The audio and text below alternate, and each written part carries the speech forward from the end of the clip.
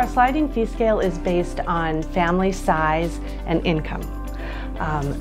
Based on family size and income, we calculate how much it would cost you to receive services here. So that can be anything from donation, meaning you are not charged anything for your visit here, to a full fee patient who would pay the full price, 75%, 50%, 25%. So even if you are a full fee patient, our prices generally are less expensive than what you'll encounter in the private sector. The prices of our medications for treatment, the prices of our contraception is significantly less expensive than what you'll encounter in the private setting.